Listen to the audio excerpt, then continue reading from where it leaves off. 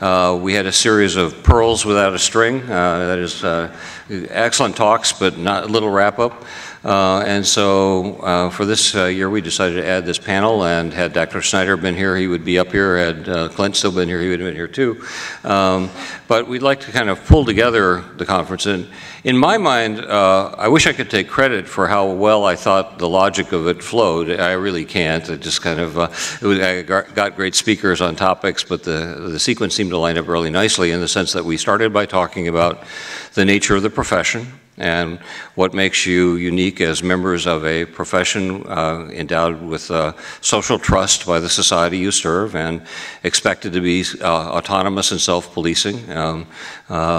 We flowed from that directly into a talk about the Constitution and how you should understand your role as agents of policies that you yourself don't write, don't design. And in the last session, we had a little dialogue about why in the world would you voluntarily submit yourself to that when you know going in that your personal values, your personal beliefs can and often, at least sometimes will, diverge from the policies that you're serving.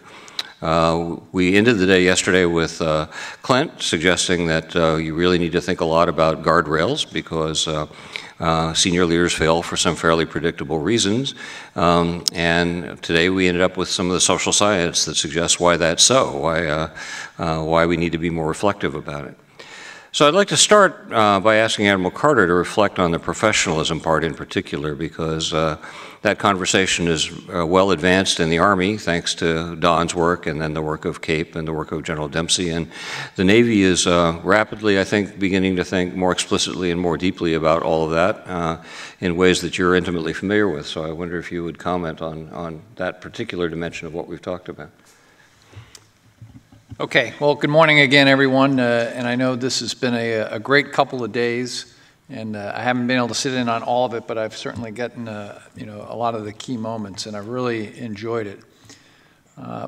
Most of what I get to talk about when we're in this realm comes from my personal experience. Obviously, I've been in the business a long time, and when it comes to understanding the profession, this reinvigoration, this renewal that I think we're about to turn the corner on and get into. I reflect with my opening remarks about my experiences in my first fighter squadron with the Vietnam era folks and how they thought and acted. And then I go right to my time in my first command at the 05 level. And it was a pretty unique experience because we were thrust into a combat situation right away, and it was fairly short notice, and this was the Kosovo conflict. So I want to just tender my remarks based on something that I don't know what drove me to do this action, but it has to do with the profession. And we had such a short time between when we went into the conflict from when we left Norfolk on the Theodore Roosevelt. This is in the spring of '99. We were the only aircraft carrier that was supporting the combat action. There was a large shore footprint, a large NATO footprint, but we were the only tactical aviation outfit flying from the decks of the Roosevelt. I was a commander of an F-14 squadron, and I had a really young ready room. 30 aviators, 15 pilots, 15 backseaters. 2 of us had actually seen any level of combat at all, and one of them was me. And the other one was the pilot who I was flying most of my major missions with. So the 2 guys that had the most experience were crewed together. And I realized on the night before our first mission that was probably not going to work out so well. And I can't say exactly where I came up with this idea, but it has to do with the profession. At what point, and many of our discussions has been, at what point do we take our youngest men and women and immerse them completely in the business? And this gets to the most basic thing, and each and every one of you will deal with this dilemma as senior leaders, and that will be, do I play everybody or do I create an A and a B team? You can call it A, B, C, D team. Some people say, well, no, I'm tailoring the right people for every mission. And it occurred to me that nobody could define how long this particular conflict was going to go on. It's a very complicated political combat arena. It was hard for me to stand up in front of my 300 troops and aviators and define to them who the really bad people were in this conflict, to be quite honest. But I decided the night before that I was going to have everybody, and I mean everybody, play evenly. I had no A team, B team, whether it was my ordnancemen, my aviators, my mechanics, because this was the profession. And a lot of them came without the experience, and we did have to do a couple balancing acts, but I had no A team and B team.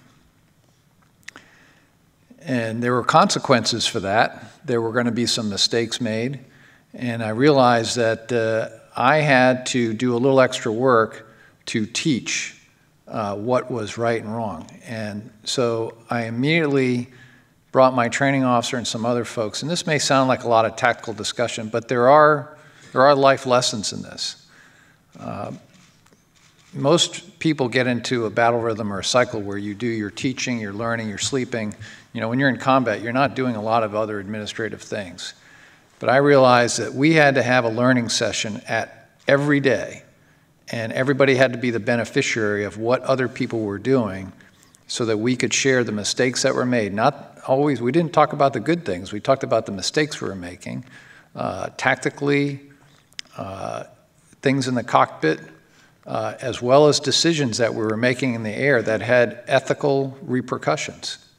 You know, where you put your ordnance, and you know, were there collateral damage, unintended or intended effects, those types of discussions we were having in our ready room. And I was doing it at midnight. And that wasn't very popular.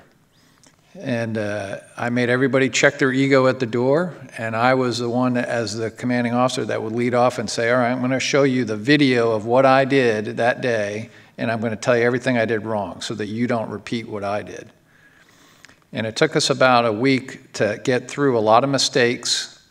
Fortunately, we didn't have significant collateral damage issues with the things we were doing.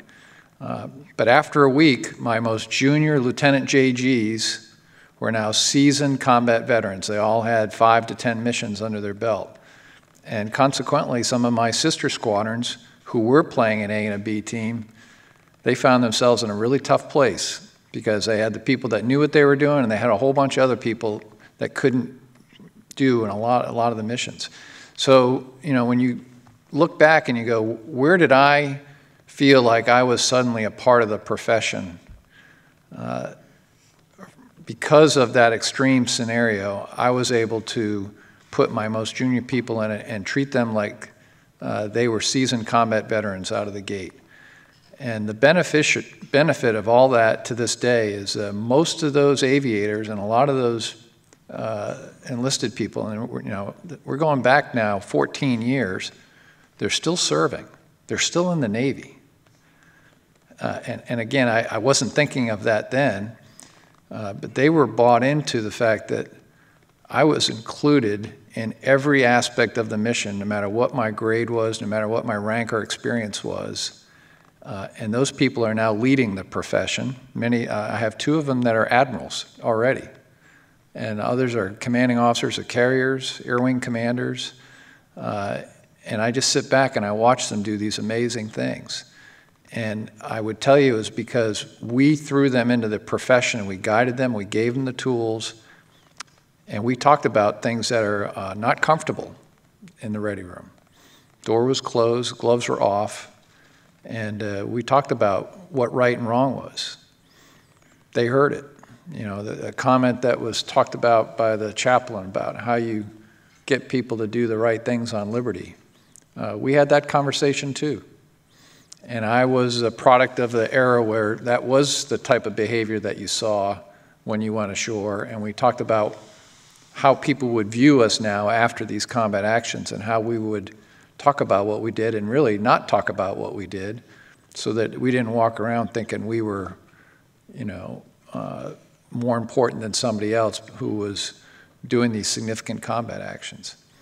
So I think that is things that can be influenced by senior leaders and make a big impact. So that's my throw to the profession. To put it in sort of Snyder speak, what you described there, I would say, would be several aspects of the sociological definition of profession. You're engaging in self-policing.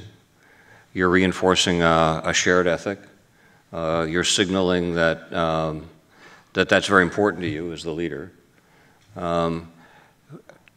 What prepared you to know you needed to do that? I think I learned that because I had seen somebody else not do that. And not that I was ever part of the team that didn't get included. I watched another squadron do that, and I watched the consequences of failure because they didn't get everybody brought in early. I have to admit, I didn't understand the longer range consequences of what I see today. It would have not occurred to me that that would have been a longer range outcome. But I just, and maybe it's part of my own upbringing, coming from the state here, a very small town, where we didn't have enough kids in my high school to have people that only played football or ice hockey. Those same people were in the marching band. Think about that. So that was maybe part of it. It would seem to me as the Navy is turning to think more explicitly about leader development, it's precisely that kind of lesson learned that would be something that ought to be incorporated explicitly into NFLEX or the new flag course or other kinds of mid-grade to senior officer development.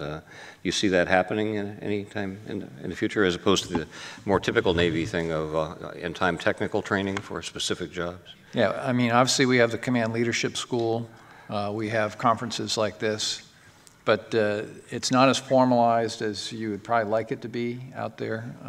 I know Admiral Kelly's team goes over and talks at the Command Leadership School level, at the 05, 06 level.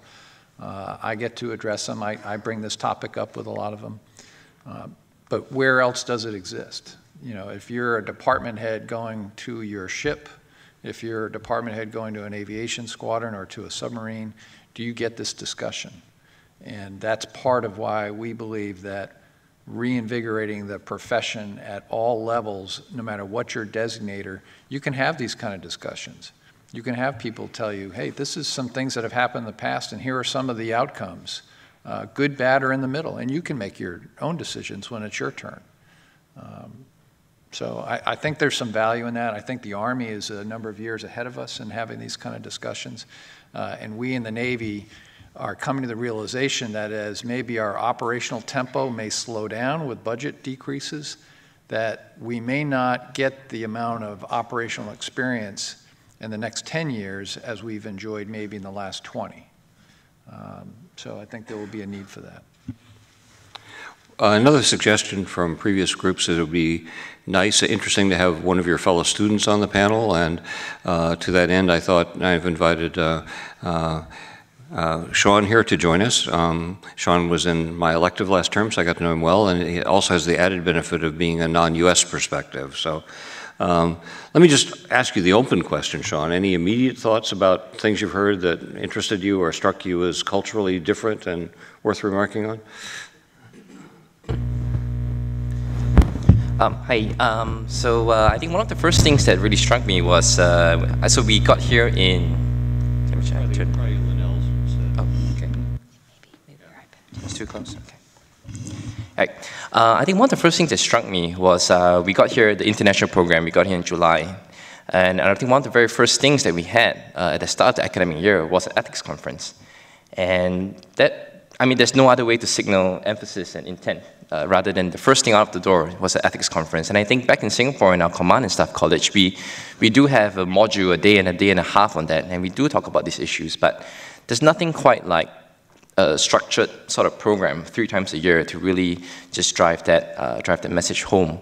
And I think I really appreciated a lot of the presenters that came. I think the thing about ethics is that it can often be very sort of nebulous, very airy-fairy, and I think the way that we try to make it very practical for people when you're in that moment of darkness, when you sort of have that Bathsheba moment, can you recognize that? And I think if you can recognize that, and if the image of John Wayne comes to your mind, fine. But if you can recognize that, I think half the battle is won. And I thought there was some very practical tips, guardrails, accountability partners, and I think really the key message that we shouldn't walk away thinking that it can never happen to us. And I thought these were all very practical lessons we could all take away from here. Before I let you off the hook, Sean, Linell's talk about the Constitution and constitutional ethics was obviously very specific to U.S. culture and U.S. forms of governmental organization. Could you give us a little contrast and compare with how this works in Singapore? Sure. I think in many ways it's actually very similar. So in Singapore, we operate on a Westminster, we inherited from the British, a Westminster parliament system. So in the executive chain, you have the Prime Minister, the Minister for Defense, and the Chief of Defense, and all the armed forces. And we have a president who is primarily a custodial sort of role. And the Constitution of the Singapore Armed Forces says that we would protect and defend the President of the Republic of Singapore, as well as the Constitution. So it actually covers all the bases pretty much. So there's the President, the country, as well as the Constitution. So I think in that sense, I think it's very similar. A key difference I did notice was in terms of some of the discussions about don't ask, don't tell, and some of these other issues about testifying. And I think in many ways, American society and American armed forces has really sort of progressed to a way where all these conversations are really taking place right now. And I think it's really interesting to see how this would go. And I think just in my country, we're not quite at the stage where sort of in terms of the level of conversation in society, as well as within the armed forces, we're not quite there yet. But I do see the start of these things. And I think in a couple of years, we might be facing these very same conversations. And I think it's really good to have these discussed here, pressing issues that could drastically shape the future of armed forces the world over, discussed at this ethics conference. Anyone on the panel want to offer any reflections on the panel we just had on Dr. Mastroianni and my dialogue? Any thoughts about how that contributes to the discussion from any of you? Linell has something to say. I'm amazed. Well, one thing I thought was interesting, your talk about cognitive dissonance and how we have, and how the scope of our profession has changed in terms of what types of operations were involved. We have moved from simply being and executing direct conflict to being much more involved in stability operations and so forth. And that mental change of just thinking about, well, that's the enemy, and that cognitive dissonance of being almost able or promoting that sort of us versus them. And now we enter into warfare with the expectation that at the end of the day, we need to fix the mess that we created. And this idea of stability operations and how that changes that sort of role or that mindset that we need to be going into with our folks, and in both the verbal and the actions, that coin realm that you had discussed was something really fascinating as you spoke, and I appreciated hearing that. In light of that, I think George, I'd be interested to hear your thoughts about this. I mean, taking up Linell's point that if you're engaged in counterinsurgency or stability operations, obviously the relationship with the people is a fundamental strategic goal. Nevertheless, we put you in an environment where you're experiencing being shot at and IEDs exploding and people taking shots at you on a regular basis. I mean, tell me a little about the psychology of maintaining the counterinsurgency mindset under that kind of stress. Well, I think I'll state the obvious point, which is that it's very challenging to do so. That we, especially with the all-volunteer force, I think emphasize force protection, as a key tenet in our leadership posture. And I remember several years ago when I was at West Point, some of the people at West Point were saying that officers were going to Iraq with the stated goal that they would come back with all their soldiers, and that they would consider themselves leadership failures if they had any casualties at all. That, I think, is an attitude that is different than perhaps existed in the past. And in a counterinsurgency situation, the goal of complete force protection is obviously in direct conflict with some of the operational requirements of getting out among the population and engaging in the kinds of activities that will build stronger relationships with people in the country. So, and when you combine that with the melting into the populace, not wearing uniforms, purposely hiding among people who are innocent in order to promote and provoke responses that will further complicate your goals. It's just very challenging when comrades, are killed or wounded to maintain the right ethical posture, and that, I think, it speaks directly to the role of leaders. Where leaders establish, reinforce, refine values, and then model them and continue throughout their relationship with the unit to ensure that those values are being acted upon. But I think it's just extremely challenging. Psychologically, there are, I had the opportunity to interview about 150 soldiers early in the war in 2005 from Fort Carson who had come back from Iraq, and listening to the stories that they told, it was just devastating, to hear the experiences that they had and the frustration that they felt, the anger, and yet the inability to, at that time, the Army still, I think, wants to be a World War II Army. We want to fight a tank battle somewhere, and it's difficult culturally, to accept the idea that we cannot apply, overwhelming combat power to protect ourselves and solve our problems. And I think that cultural frustration, trickles down to the individual soldier and demands a great deal in terms of leadership. One of those Cape video games I mentioned, it's called the High Ground, I believe. One of the first decisions, if you play the role of the lieutenant, you get to pick which role you play. If you play the role of the lieutenant, one of the first things that happens in the game is he's walking through the motor pool and he hears his first sergeant say to the unit, "We're going to bring all you guys home." And one of his first decision points is, does he stop and say, "No, we're going to try to do that, but mission accomplishment is really the goal." The first time I played it knowing it was the wrong answer, just letting it go, just to see where it would go. And where it ends is the sergeant ends up lighting up a house and killing kids at the end of the game, and then walks out with the dead kid in his arms. So it's pretty powerful. By the way, the rules of engagement here, if anybody wants to comment on anything anybody says, please do, sir. Yeah, I'd like to make a comment here, and it goes back to some of the comments that were made previously by the doctor. And it gets back to your discussion about PTSD and where that was not considered either a syndrome or a malady, 20 plus years ago, and where we are today. And we are still evolving. The last 12 years of war have taught us a lot about post-traumatic stress syndrome, what it is, maybe what it isn't.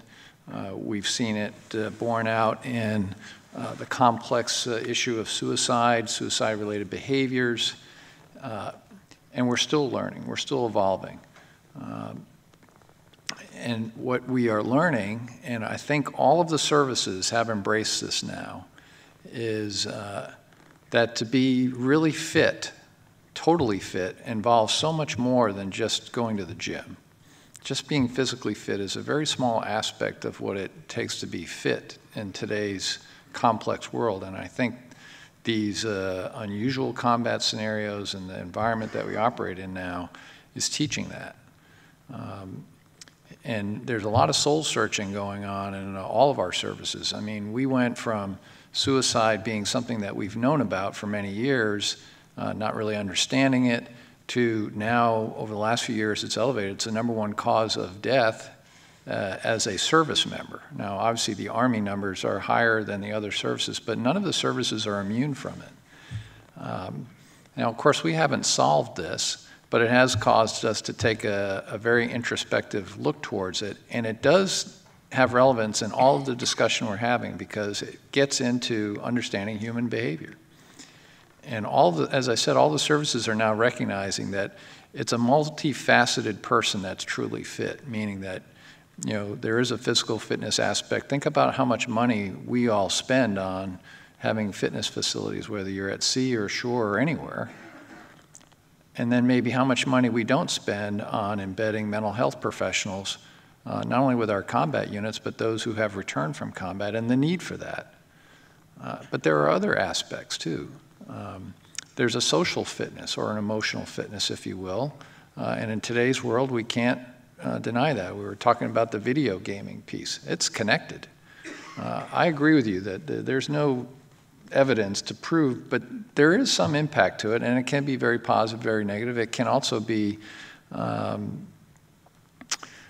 it can attract young people to get into it too, where they just can't stop playing those games. They get addicted to them, and that can't be really good behavior. And then there's a religious aspect, and it's one that we don't talk about very much. And it doesn't matter which type of God you believe in or whether you don't believe in one at all. There has to be a fitness, a spiritual fitness part that people are allowed to embrace. And it's interesting, we have chaplains. I mean, we were getting into I was listening to you talk yesterday, and I recognized the Air Force, the Academy has recently taken the So Help Me God part out of the oath, is that right? Or made it optional? The honor oath. The honor oath, right. And that disturbs some people. You know, it's an emotional issue.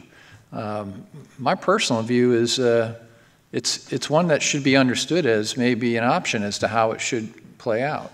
You know, on ships at sea, we still, every night at 2200, have a prayer. Now, there's a lot of people that may think, well, why, you know, this gets into this, are you forcing something on people that they shouldn't have to?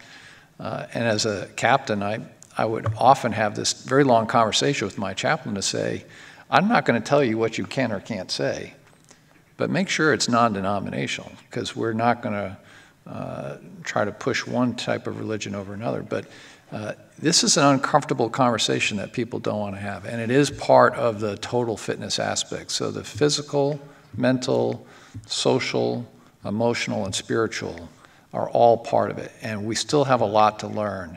And many of you here in this audience will become smarter on this and help us evolve this so that we can make our sailors and soldiers, airmen and Marines that much better.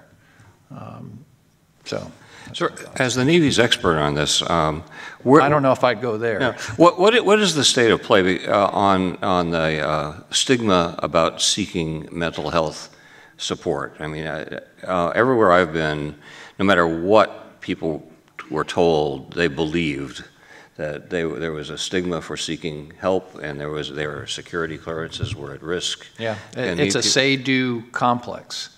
You know, we're saying that we're going to reduce the stigma, but until we actually do it, we're going to still deal with it. So if you're a nuclear operator or you have very high clearance and you are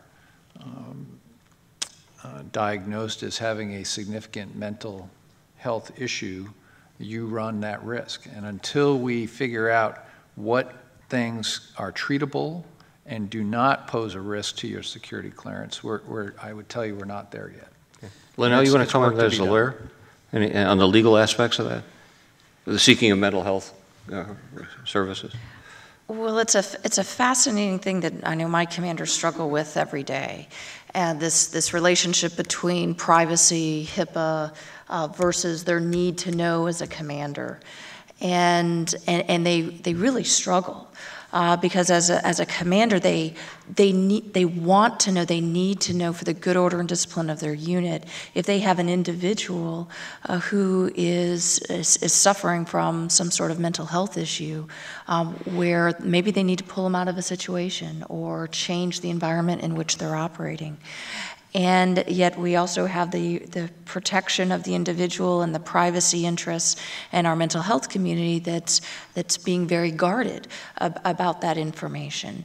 And it's posing a lot of tension in the field. And And while on one hand, from an individual perspective, we want to promote, okay, you can go and seek this help without implications to your career. And it's hard for us to say that, we're on the same hand saying, yes, but this information is going to get to your command. But I certainly also, in being the advisor to command, hear and feel their frustrations with this tension of saying, but I need to know in order for the effective operation of my unit. And it's that triangle, that puzzle, that is there's not a good answer, because there's no one answer for getting there. Sean, oh, go ahead. If I could just follow up on one thing that Admiral Carter said. Thinking about suicide for a moment, there's many people have the misconception that suicide rates in the military are closely connected to combat exposure and deployment. And that turns out to not be so true. You know, we in the Army at least have significantly reduced deployments, combat operations in the last few years, but our suicide rate went from 10 per 100,000 in the year 2000 to now it hovers around 22 per 100,000. It's actually stayed the same and even gone up a little since the Iraq War ended. And the rates in the Marine Corps have increased significantly as well, and in the other services to a certain degree. And I think it does go back to what Martin mentioned earlier, which is, you know, sort of the overall effects on military culture of the last 12 years and how that has changed what I think is an important objective that we have in the military, which is to make meaning of what we do. Soldiers, I think nowadays, struggle to understand the meaning of what they have sacrificed and what their friends have sacrificed over the last decade or so. And looking forward to an era in which the budgets are going to be drastically cut, people are going to be separated from the military at high rates and thrown back into civil society. I think, you know, American military history is such that people want to believe that they were part of something significant and important and meaningful, and that task is more difficult now than it once was. And I think it's a significant role that leaders play in helping people to make meaning and make sense of their own experience. And I think that's a real challenge today too. But I think honestly that until the sort of cultural issues in the military are solved, we're going to continue to see these high suicide rates. And it's not because people are being repetitively deployed. It's because they're having trouble making sense of the reality that now exists. Sean, there are a couple of points I'd like to hear from you based on my very limited time in Singapore that have come up already. I mean, one is we've already touched on the sort of religious pluralism and multicultural aspects of American society, and Singapore obviously has that in a different version of that in a very strong way, having three large communities of very different ethnicities, very different religious backgrounds, very different cultural roots. So I'd like you to say a little about how you address national unity issues, and specifically in your military. And then the other thing I noticed is that your leadership materials and the people who design it are almost entirely social scientists, right? A very social scientific orientation. So, for example, I asked to ever talk to the philosophy department at the University of Singapore, and it never occurred to them to do that. I think while I love and respect my social science buddies, I mean, in the end, all social scientists will tell you is that most people are average, you know. And it seems to me if you're looking for normative guidance from something, you need more than social science to get you there. So, any thoughts about those two? Yeah. I think that was more to combat. Yeah, I think the first thing, the question about national unity, I think I should explain a bit of the background. Singapore, we have actually a conscription system. So all males above the age of 18 actually do need to sort of enlist in the army and serve for 2 years. And I think the very nature of that actually changes the whole fabric of sort of the armed forces in Singapore, the armed forces in Singapore. I think you don't have an all-volunteer force. You have a core of regulars, yes, but at the same time you have everyone in Singapore, all the males in Singapore at least, have that sort of experience. And in many ways, we have found that it actually enhances national unity because that provides a common base. You go to boot camp together, everyone suffers together, and it's a very defining rite of passage almost. And I think you add that to sort of the cultural mix in Singapore, where you have 3 very large groups of Chinese, Malays, and Indians, and how that all sort of, that 2 years spent together in uniform really brings all of that together. But the flip side to that really is when we want to try to make, we have same conversations in Singapore about making the armed forces a profession of arms. How do you be a true professional? And that sometimes makes it very difficult because everyone has gone through that. And experiences vary. Some people have a good time, some people don't. Some people just want to get in and just serve out their 2 years and be done with it. And despite your best efforts to want to try to make it a professional force, people, you have your detractors. People who said, oh, you know, it wasn't all that great, and, you know, and this happened, and so on and so forth. So I think that is really where we see that tension, I think, in terms of really trying to build that experience being a national unity building sort of experience, and versus really trying to be a professional force as well. So I think that's sort of the first point. And the second question was about the curriculum. I think you hit both of them, actually. I asked about multiculturalism. And, that's great, yeah. No, that was really good. Thanks. Linell, one of the things that came through, especially from Clint's talk yesterday, is that fear of punishment doesn't seem to be a very effective motivator to good behavior. I've read a couple of the IG reports in the Navy about detachments for cause, and some things that glaring come through there is that every one of them knew what they were doing was wrong. They believed they wouldn't get caught, but they knew that it was wrong. They wrongly believed that nobody else knew what was going on, and they grossly underestimated the consequences to them if this went badly.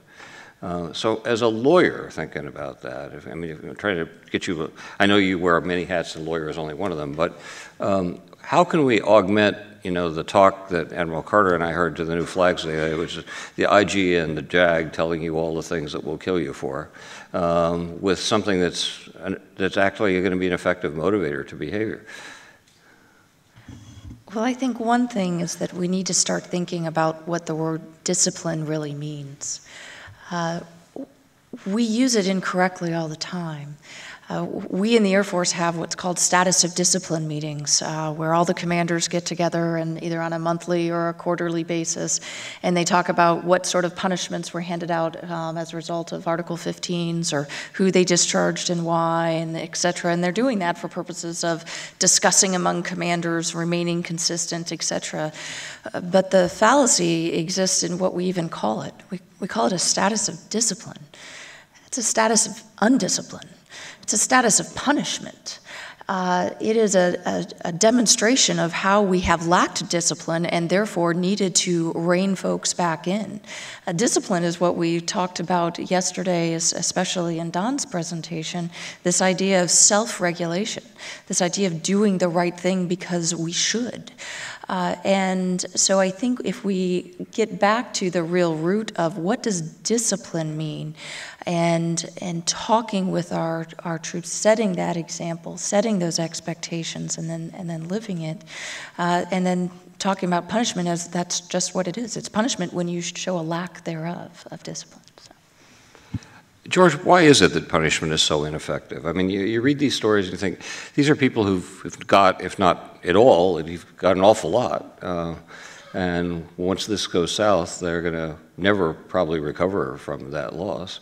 I mean, on the face of it, you'd think if we were even remotely rational, if having seen what happens to other people who get caught in this stuff, that would be a deterrent. But it seems to be pretty ineffective. I think, first of all, it's an interesting thing in psychology that people who study learning, years and years ago, B.F. Skinner and people like him, were convinced that punishment was not an effective way to change behavior. And I think that's largely because Skinner didn't want to use punishment because he didn't want to be seen as an Orwellian behavior manipulator. But one thing that we've learned in psychology is that punishment actually is an extremely effective way to change behavior if it's applied correctly. And so there's a fascinating study that was done with pigeons. I won't bore you too long, I promise. Study with pigeons where they were punishing pigeons with an electric shock for pecking a key. And it turns out that if you start at a low level of punishment, as we often do with humans, and escalate that punishment gradually, the pigeons will learn to tolerate a very high electric shock. Whereas if you started with a moderately higher shock in the first place, the pigeon would never peck the key again. So if you apply a strong and powerful punishment right when the first transgression occurs, that behavior will stop.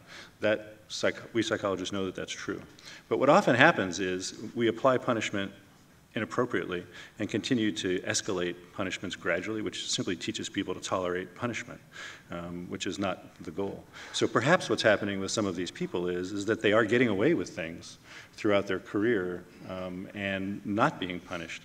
And so the inconsistency in consequence and the consequence that's applied for their behavior really is teaching them the wrong thing, which is that you can escape the consequences of certain actions. So the answer is obviously to not let people get away with anything ever.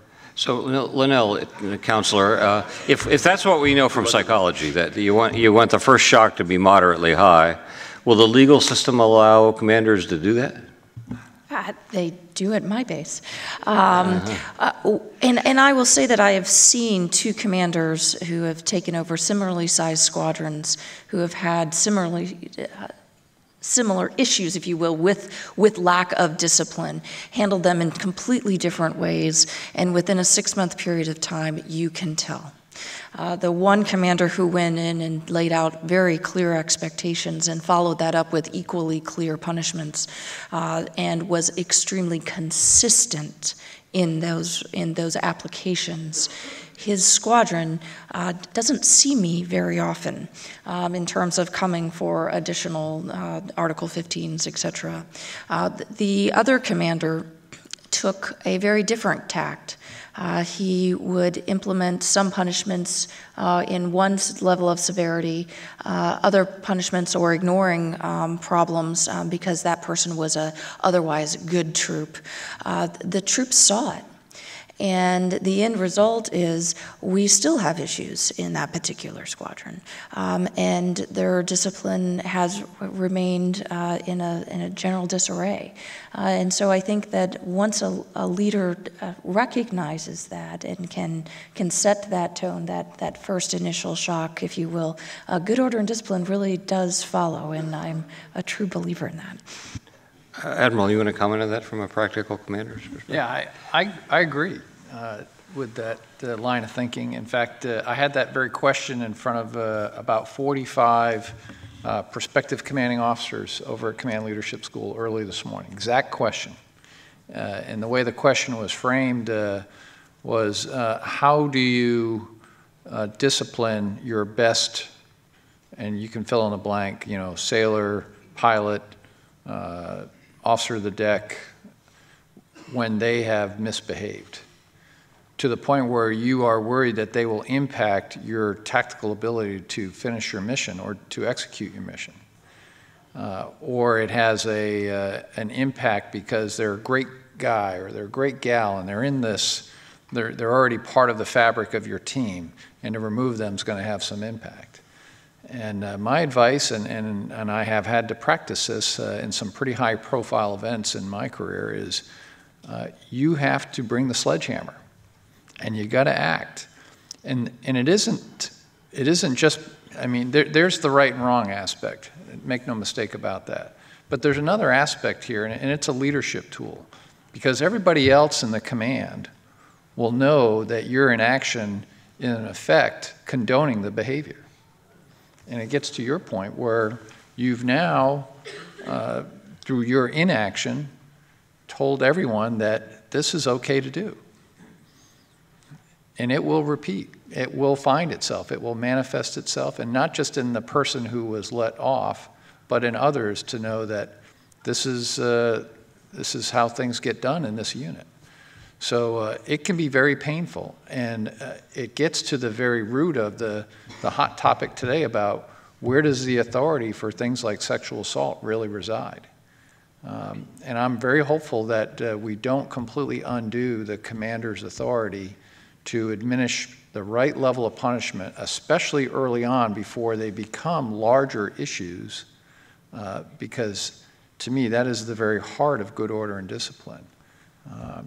Now that requires that you have good knowledge of what's going on in your unit, that you have facts as best as you can have them, and that you take the appropriate action swiftly, because time matters in these events. So yeah, I think it's a very relevant discussion. One extra issue, sir. Do you have any comments about the discussion Jordan had briefly about stamping out casual use of language that's inappropriate? Yeah, this goes back to a task I was doing for our Chief of Naval Operations before I came here. We were trying to advise him on some of the root causes of some of the misbehavior that's going on in our society. And I went to that point. I said, you know, this is not about the worst cases of sexual assault. We're going to continue to deal with those, and those are criminal acts. I would be much more interested in concentrating on the things that reside in each and every one of us at the conscious and unconscious bias that we have. Because we all came from different places. You know, we all grew up in different regions of the world and different communities, and then all of us enter service. And many of us do it at such an age that we're still developing. And some of us bring these biases with us that sometimes are left unchecked, and we continue to carry them with us. So how do we get to that? And how do we change culturally what we teach our young folks either at boot camp or the service academies or elsewhere? What is the correct behavior for the organization you're going to join? And it's never steady state. You just don't give somebody a PowerPoint brief or a lecture. I mean, it's constant work, and you have to help police yourselves. It's more than having a swear jar. And how you teach people that, you know, calling people homos is a joke is you just, those days are, you can't do that. I mean, it wasn't acceptable 10 years ago, but today, you know, you're condoning future behavior that will manifest itself in your units and have bad consequences. So to me, the whole sexual assault and even harassment, which by the way are disconnected in all of our services, but really are similar problems, will not ever be rooted out until we get to the most basic understanding of what biases we carry, the conscious and the unconscious. And this is a lot of hard work that's going to happen at our most basic schoolhouses, and one that we have to continually hit upon as we go through all of our development all along the way, regardless of whether you're going from E1 to E9 or O1 to O10. It doesn't matter. And we need it at every level, including up to the O10 level. So, like I said, I think it's a lot of hard work, and it's still something that we're just starting to understand. Sean, I don't want to put you on the spot. No is an okay answer, but would you care to comment on what we've just been talking about from a non-U.S. perspective? Right. Well, I think these are really, really difficult issues. And I mean, just even during my time serving on the ships, I think I definitely have heard certain language, certain jokes being made, and I've not done anything about it. And I think really just that the awareness that I think as you progress in your career, the more the onus is upon you. And I think we talked about being the stewards of the profession. And I think that really goes to that. And I think one of the things that, just sort of to step away from that a little bit, one of the things that I've really broadened my definitions of is really what it means to be a professional. And I think in many ways, before coming here, I thought about it as the first time I could drive a ship by myself, you know, the first time I could fight an air war by myself. And really moving away from the definition of being a professional to away from technical qualifications, the certificate that you get, to really what it means, what does that service stand for? And really things like, you know, stamping out some of this loose language, you know, coarse jokes. And I think really that becomes more and more a responsibility as we advance in the career. And I think it's a problem that is not unique to this country. And I think a lot of places, a lot of countries elsewhere would also face that. So. I want to make a point to the comments I made, because sometimes when I start saying things like conscious and unconscious bias, I'm starting to get into your world, sir, and I probably shouldn't stay there too long, because but next time you watch a sporting event on TV, it doesn't matter whether it's football, golf, pay attention to the commercials that come on during the break, and take this discussion that we're having about conscious and unconscious bias and just take a step back and look at the messaging that's going on.